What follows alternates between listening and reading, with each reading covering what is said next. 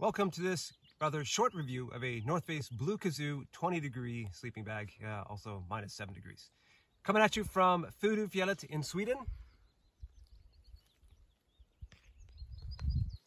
So, bought this last fall. It's a 2022 model. Didn't see a lot of reviews on it, so I thought I'd give you quick first impressions from a weekend outing here. Really nice bag, really light. First impressions about this is it's a very light bag.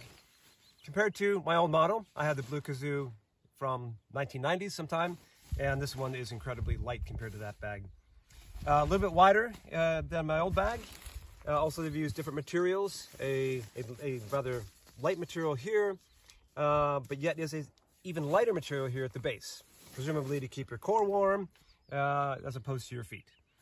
Very light zipper, really nice hood. They've improved the hood, and for my experience last night, it was, 2 degrees, I think, Celsius, so mid-30s.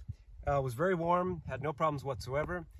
The bag does have less fill than the older bags on the bottom, so that means you gotta have a good sleeping pad, but most people have that these days. Packs down incredibly small, has its own stuff sack with compression straps, really good feature. So overall, I'm really pleased with the bag. I don't know about the 20-degree rating or minus 7 degree rating. I think that's pushing it, but I do have cold feet, or I'm a cold sleeper.